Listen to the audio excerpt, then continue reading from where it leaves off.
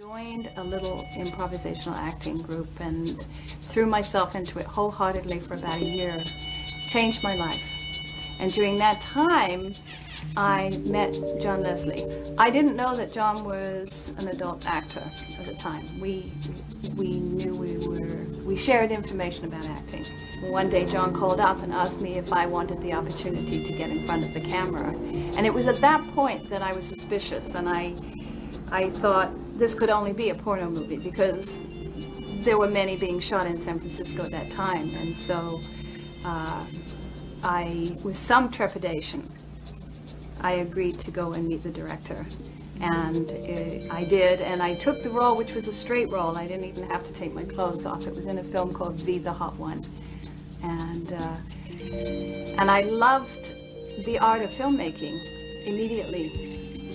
And so that's how it all began for me.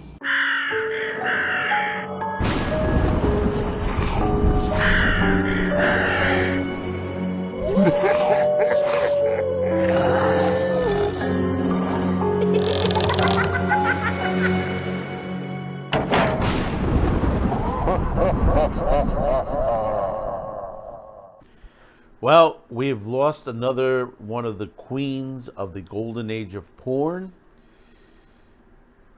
We'll discuss this, but before we start, thank you for tuning in.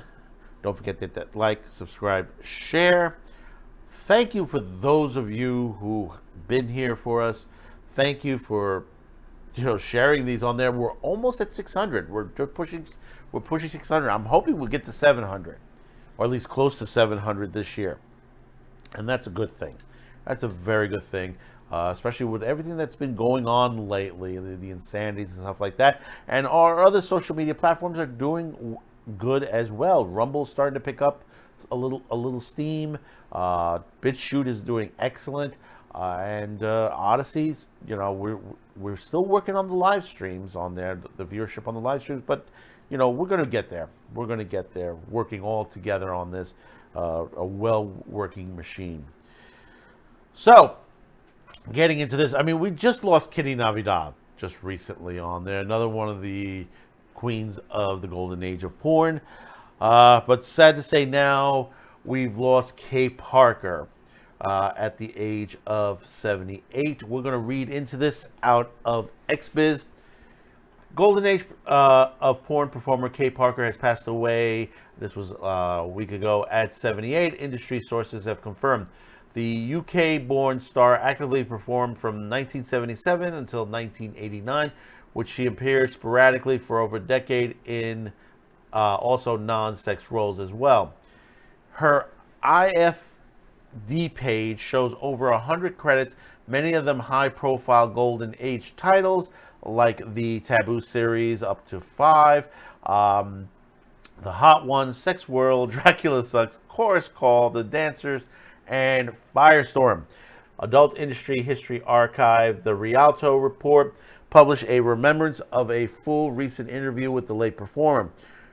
According to Rialto's report, Ashley West Parker entered the business through friendship with performer John Leslie and appreciated director Anthony Spinelli. Parker survived the transition from film to video, and in the 1980s, she appeared regularly in films with a new generation of much younger stars as Tracy Lords and Angel. When the video era took hold, she retired and became a metaphysical counselor. West describes Parker as sweet, funny, gentle, and considerate, always making the person she was with a feel special and value. She appeared bemused by her success as a sex performer, but always had time to speak of everyone with great fondness. But the popularity of the title she had starred in fans have abated even long after her retirement. In July 2006, they put out the very best of Kay Parker on video on demand on Hot Movies, and ABN distributor told XBiz in 2007 they did much on the very best of Kay Parker in the first 2 months as we did in the rest of our titles combined. Yeah, I'll tell you, one thing was, one of the first movies was with her is you know, between her, Juliet Anderson, and a couple others that were the first ones I've ever caught. You know, Kay Parker, one of the first ones on there. You know, a lot of people said, you know, that you had Deep Throat is mostly, if you lived in the 70s, 80s, you know, one of the first porn movies most people saw was Deep Throat. Mine was Taboo that I saw for the on there. That was my first spin with Kay Parker's movies. As an actress, she was a wonderful actress. You know, she did other things outside the adult industry on there. Even though a lot of the stuff was low budget or she was unaccredited. For example, she was in 1982's The Best Little Whorehouse in Texas, which was the Burt Reynolds, Dolly Parton movie on there. And she did a lot of other stuff. I mean, if you go through her IMDb, a lot of it's adult, but you could probably find something in between that she was in. Made for TV movies. I mean, like I said, attractive, very good actress, very well spoken of herself. You know, you don't when it comes to a lot of the adult actors from the golden age of porn, the ones that didn't die of drug overdose or, you know, had situations on there, a lot of them were very nice people.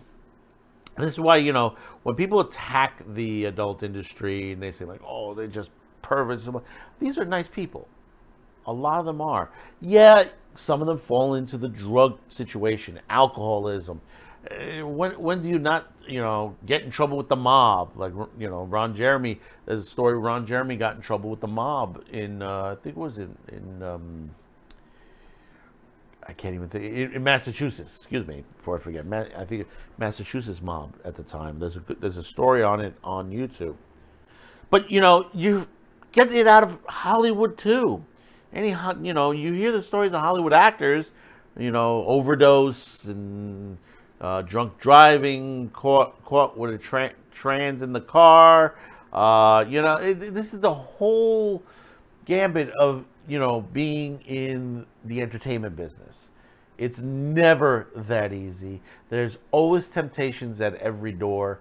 And, you know, if you make it through it, you know, you got to sit there and pray to God and say, thank you for getting me through this. You know, Kay Parker happened to be one of the ones that made it through a rough patch, because the 70s and 80s, you know, with the transformation from one physical media to another, you know, you went from the movie theater to the, what do they call it, the booths. At the time that you can go to booth, pay a quarter, whatever it was back then, and watch the movie in there. And then you went into the VHS era, the beta VHS era on there. And then it was tough, you know, because, you know, it was a new format. You didn't know what you were going to get paid for on that. And then you had the controversial stuff on there. John Holmes, Tracy Lords. But, you know, the stories that come out of the adult industry is not uncommon of any entertainment. Whether it's music, whether it's Hollywood, whether, you know, the film industry, the broadcast, you know, television industries, there's always some sort of situation that goes on. You know, people want to put blames that, well, it's because, you know, they're depraved and stuff like that. No, it's basically, you know, like I said before, you know, you begin to wonder, you know, if you make it through the industry without, you know, knocking on a couple of doors, that, you know, you get in trouble, you end up at a party, that, you know, you end up ODing on cocaine or something to that nature. But with Kay, you know, you didn't hear that stuff with her. Whether she did or didn't, I mean, like I said, she retired in the article that she retired at the end of the 80s and went off to do herself. It's the same thing, you know, we talked about this before with many other adult stars that have left from that era, that left the industry and went on to the medical field or something, which they're still in the industry, but they're hitting it from the outside and helping You know, just like Sharon Mitchell. Sharon Mitchell, big star also from that era. She's a medical doctor these days, helping the adult industry, people in the porn industry, when it comes down, because, you know, during the 80s, you know, you had the AIDS crisis, and AIDS hasn't gone away. You know, most people don't talk about it these days, but AIDS technically is still around. You know, not like it used to be. I think they've gotten more of a control to the situation. But when it comes down to it, you know, you didn't have that help in the 70s, but now in 2022, you have that help then. So rest in peace, Kay Parker.